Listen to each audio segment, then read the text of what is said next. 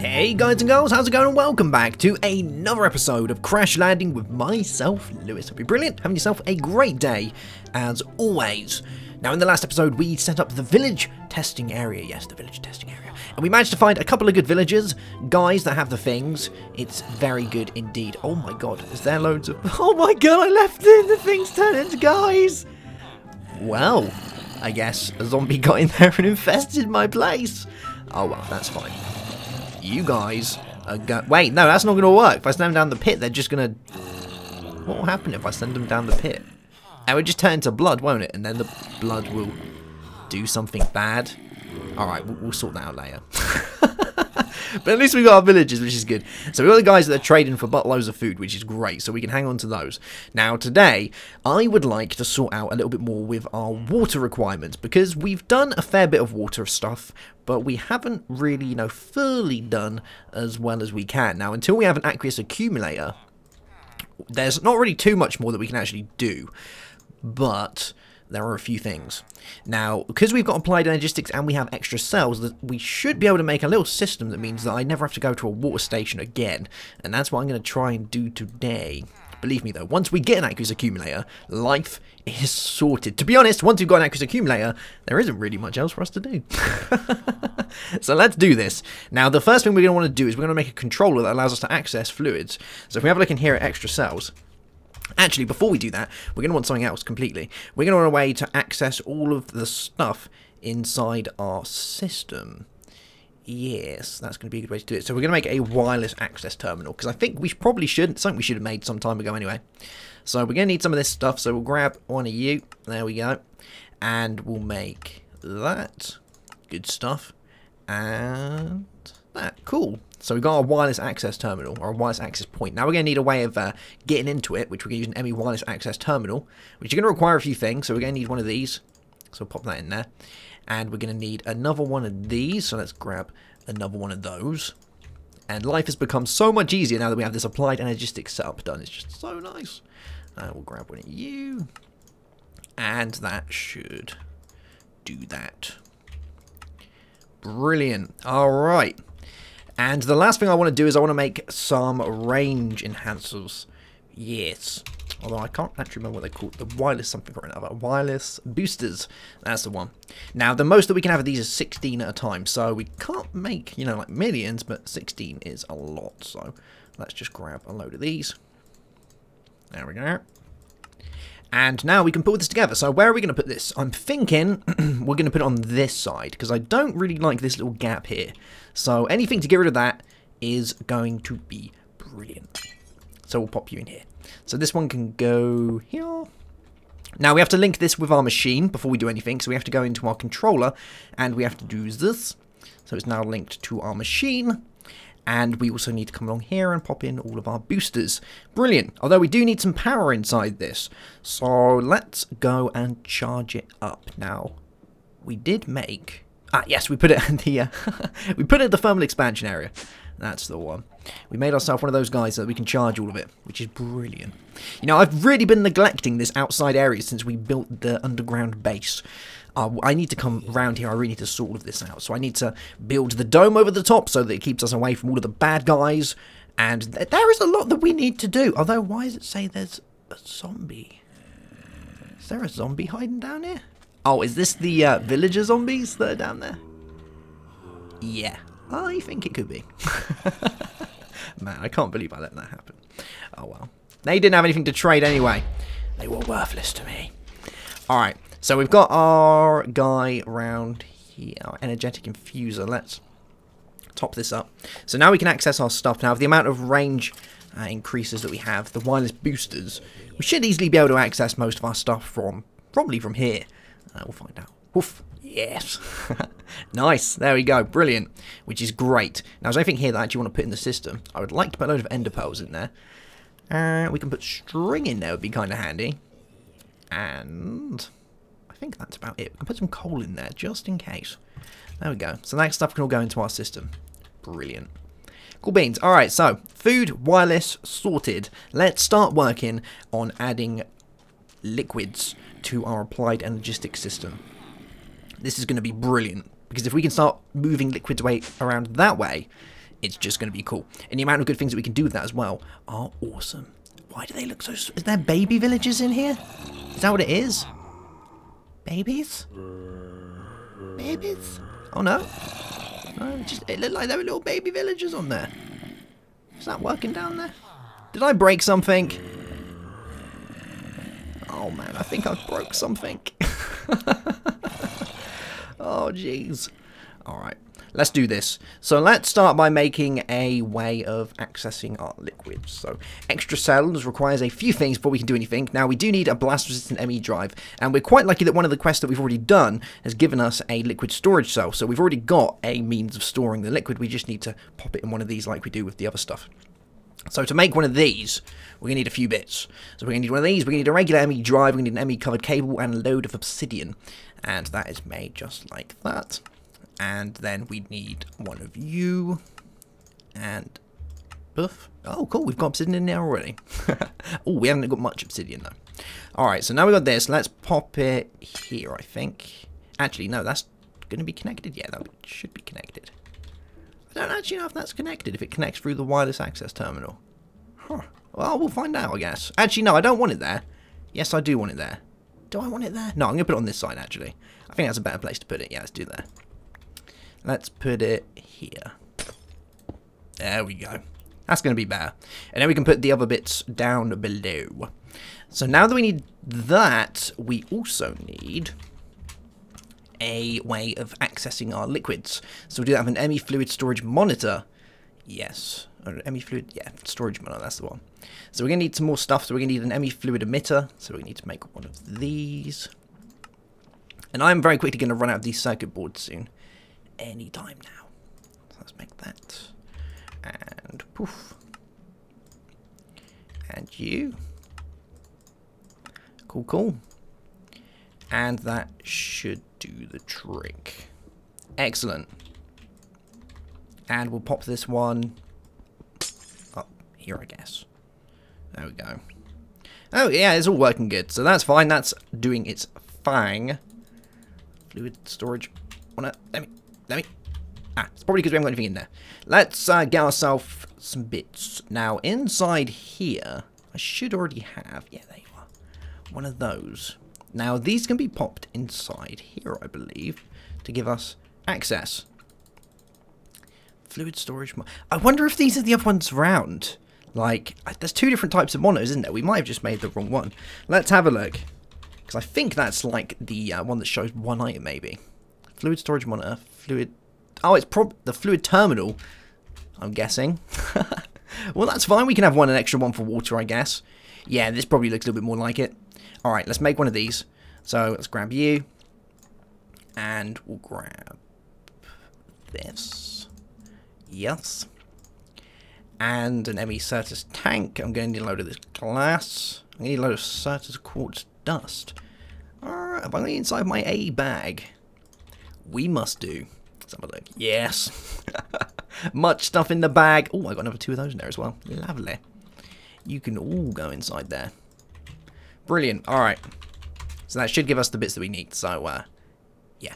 So one of these ones, we'll do that. We'll make a load of glass. Throw that inside there. And that'll make that.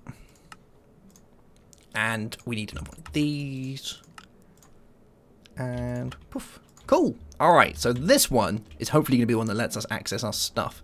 Now, it's all good having that, but I'll put that away for the time being. And yes. Oh, excellent. So now we can look at our stuff inside there. Brilliant. Now, we can also use these, so I could put these over here so we could see liquids and things from this side. Like, there's absolutely nothing stopping us from doing that. So if we dug this out, and we'll have to fill this up in a second, but we're going to have a guy coming down.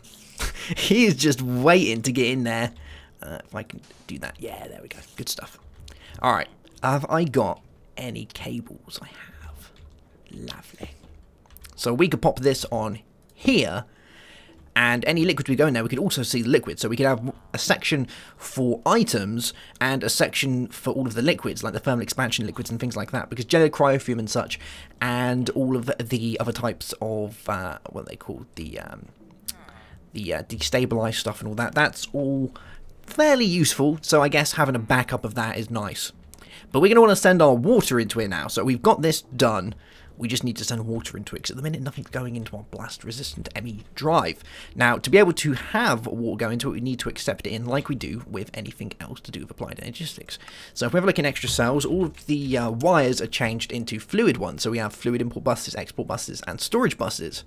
And we also have fluid level emitters. But we're going to want a way of importing stuff into our system. So we're going to make an ME fluid import bus, which is going to require some few things. We need precision buses and those. Now, I don't know if I have a precision import bus. I do. Brilliant. So that can go straight in there. And we want a fluid import bus. There you are. So we'll grab one of those and that. Brilliant. Excellent.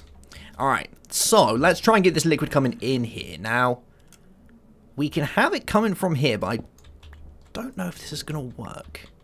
So we're just going to have to give it a go, I guess. So if we get rid of you, and get rid of you, and then what we can do is, let's see if we can get this to do both. Oh, we're not going to be able to, are we? That isn't going to work. It isn't going to do both at once, because it's on a different line. Alright, so what's the best way to do this? Is there a section around here that is inputting water? Let's have a look. Because if not, I will just go and make another tesseract. Because I do like to keep everything on separate lines. Now, I don't think there's anything in this building that is accepting water from somewhere. No. Actually, we'll take this one for the time being. And I'll make another one for this room. Yeah, that'll do. Alright, let's grab this. Because what is this powering? This is powering the spawner. Alright. So you can come with me. And we're going to set this one up for fluids coming in. And we'll put this down here as well. Yeah. Alright, so let's put this one here. There. And this one's going to be water. Good stuff. And we'll have the water receiving. Receive. Now let's see if this is going to work. Poof. Bam. There we go. Brilliant. Loads of water going into our system. Now, the cool thing that we can do with this as well is if I get a bucket, if I have a spare bucket on me, doesn't look like we do. Let's get a bouquet. Alright, we have 0 bucket. That's fine. We will just make a bucket. Excellent. And if we go and grab ourselves some water from here, like that, we can go do this. Bam! There we go. So this is going to show us that we've got 10 buckets worth of water inside. I think that's 10 buckets worth, 11 buckets worth. Yeah, because it goes up in millibuckets. Now, these guys do hold a certain amount, so you can only have 5 different types of fluids on a fluid storage cell. So a little bit different compared to how the regular A stuff works, that you can hold 63 types. These will only hold 5. But you can hold a fairly decent amount on there. Now, partitioning these is a little bit tricky because you can't really partition them that well. But a good thing that Extra Cells does add is it adds a way of manually partitioning your drives. At least I think this version does, maybe. Yeah, because we've got the soldering station, so that should be able to, because you can alter cells that way. So we might go into that a little bit, but for the time being, we're going to have water coming in here, so it's not too much of a pain in the bum. It should work just fine.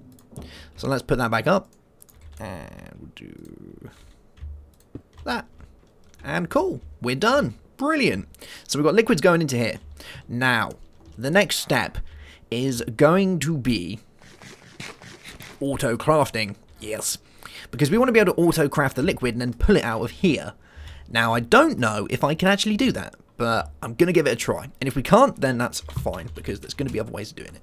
So first thing we're going to need is going to be a fluid crafting chamber. Now, these don't work in conjunction with the other crafting assembly thingamabob from Applied Energistics, the big multi-block. These actually kind of work by themselves. At least I think they do. So we're going to give this a try. Now, we do need a few bits because we need a pattern provider and all of this. So we're going to need a load of these. And that's 2 of those. Oh, this is going to stretch us thin. Alright, so we got 2 of those. We need 1 of these, which needs... Oh man, this is not going to be cheap. We're going to need 1 of these. Oh no. Let's have a look in here. Otherwise, I might have to go and do a few bits. 300. Got 100. Okay. We don't think I'm going to have enough for this. Alright, let's see how far we can get though. So one of these is going to require one of these, is going to require one of those. We need some silicon for that. There we are. And that is going to need that. And that. What is that bit at the top? Oh. We just need a chest. Just one little chest. Bam. So that gives us an ME pattern provider. Okay. And we're still going to need another 2 conversion matrix, which we definitely don't have. So I'm going to need some more of those PR thingy 100s. Alright guys, I'm going to go and mess around with to grab some of those, unless I have some spare. But I think I brought them all down. Oh, Jeebus. Die through the power of my wrench. Yeah, I need to go and make some more. Alright guys, we'll be back in a sec. Alright, cool beans. We should be good, although I needed some more silicon. Alright, so let's grab a load of these. There we go. We're looking good again. And now we should be able to make this guy. So, once again, we'll go back to here. We need to make 2 of these. So, 2 of these guys. And some more tanks. Yeah, we need 2 more tanks. So, let's grab some more of this. And what are we missing? Certus quartz dust.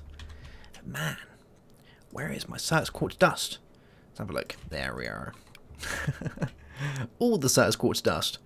Brilliant. So we'll grab a load of you. And I'm really hoping this is going to work, because if it does, it's going to be awesome. So we'll grab 2 tanks. And... bam. There we go. 1 fluid crafting chamber. Lovely. Now we're going to need a place to put this, so I'm going to pop this here, I think. It's going to be a good place to put it. And now we need something to actually put in there. So we're going to need to grab ourselves, and we're actually going to need a couple more things. We're going to need a blank one of a blank pattern. That's what we're going to need, a blank pattern. So let's get ourselves a blank pattern, and we're also going to need a way of inscribing this blank pattern. Cool beans. And let's get a ME pattern encoder. Brilliant. Now I think this is the right one to use. So we'll make one of these. There we are. And now I think the way that we do this is kind of weird, but hopefully this is correct. So if we go get some water, there we go. Now the pattern encoder I don't think needs any power, so I think we can just put it in here. So what we're going to tell this guy is, oh, we need to put that in there, don't we? There we go. So water equals water bottle, I think. Water plus glass bottle equals water bottle. Okay. So perhaps 1 water bottle with 1 water bucket and 1 glass bottle. Let's see if this works. So we have to pop this in here. Maybe. Go inside the thing. Alright, so I've had a play around. and I cannot get it to work with this guy, the ME Fluid Crafting Chamber. Now, I went and had a little looky-see on some forums, and it looks like that is just kind of a limitation of extra cells. Apparently it's something that's being fixed and added to extra cells too, but it doesn't want to be in this extra cell, so it looks like it's something we can't do. I tried it with lava buckets, adding lava buckets to different things. It would work fine with things like cells, but for some reason the glass water bottles just don't fill up. So even though we have the pattern correct, a water, because this would get counted as water inside the system, and a glass bottle and such goes into the water bowl, it just does not want to do it. And I have no idea why.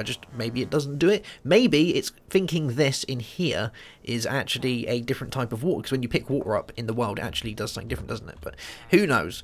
Now, what I've done instead is really just as good, so it works exactly the same, which is nice, because these guys here are actually inventories in their own, so these ME fluid terminals can be used as inventories. Although they only accept water, they have got an input and output slot, which is down the bottom right here. So if we add inside a bottle to here, it will get turned into a water ball, and then it will get pulled out via a basic import bus back into our normal applied energistic system, which is great. So now, if I wanted to get some water, I can grab these water balls. So let's grab these guys here. I think this is a cold one. Yeah, we'll take that out for demonstration purposes. And I pop this in here like this, and we have 2 glass water balls. Now, if I go back in here, and I pop them in there, it's going to get changed back into water balls for us. How cool is that? Nice and easy. As long as I'm carrying my wireless access terminal around with me, we have all the water we're going to need. It's so much easier than going to one of my refueling stations that I've set up, because I set these little stations up all around the place, and we have got the one upstairs, which again refills itself, which is good. So we've got this one over here that refills itself when we put the water bottles back into here. They go down to there and come back out here. But being able to do it on the fly is so much easier. Like, so much easier. And if we manage to make like another one of these in the city, then we're sorted for water in the city as well, which is great. So that pretty much does everything. I do have to redesign this area now though, because putting all this here has kind of messed it up. Although I could just put this underground. I don't know. Like, do I really need to go into this fluid terminal? I don't really think I do if all I'm going to be having is water in there, because I got this little thing here that says, you know, you got 74 buckets worth in there, so at least I know how much water's inside my system.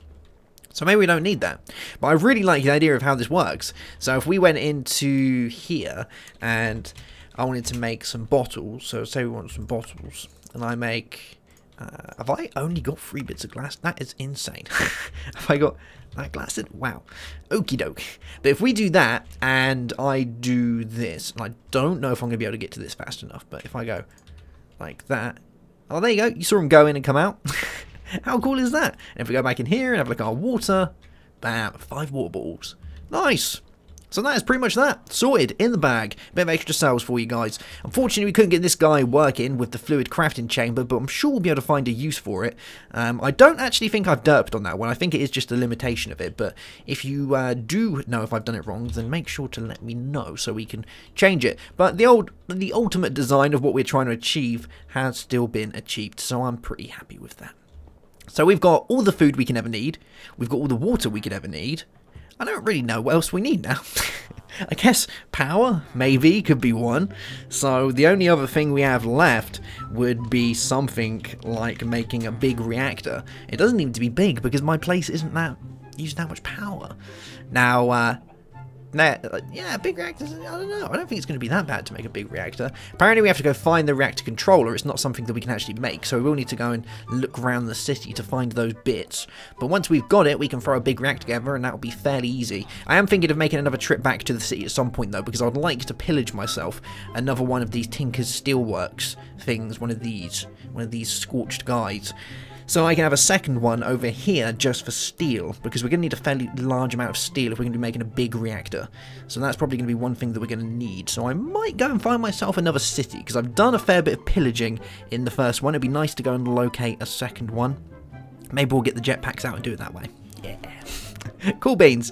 But there we go, guys. That's that for this episode. I hope you enjoyed it. If you have, make sure to leave a like. And if you're new to the channel, I urge you to subscribe for some more awesome content. Have yourself a great day. Have a good one as always. And goodbye.